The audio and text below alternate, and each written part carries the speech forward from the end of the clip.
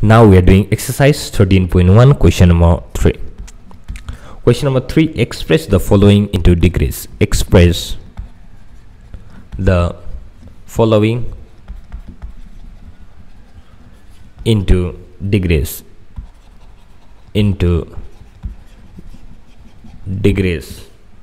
So the first is 2 radian. I need to convert radian into degree now.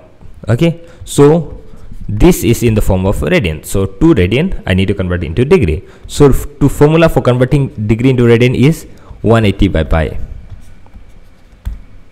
Okay, so this is in the form of degree, so 2 into 180, it is 360 divided by pi, and in the form of degree.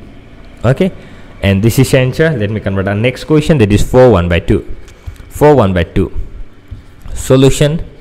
This is also just simple, 4 1 by 2. So 4 to the 8 plus 1 9, right? So how can I write down 4 into 2, 4 to the 8 divided 8 plus 1 9 divided by 2. I hope you know how to convert this one into mixed fraction. What we need to do is 4 into 2 plus 1 divided by 2. 4 into 2 plus 1 divided by 2. This is how we convert this into improper fraction like this. Okay, so this is in radian and we need to convert into degree, so 9 by 2 into 180 by pi, this is in degree, right? So 2 9s are 18, so 90 into 9 9s are 81, so 810 divided by pi, and this is in degree.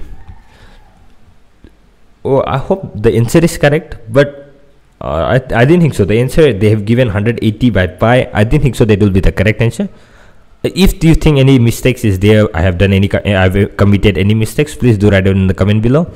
This answer is different from the answer given in a textbook. Okay, I'll be happy to correct myself. That's all. Thank you so much. We will meet in the next video.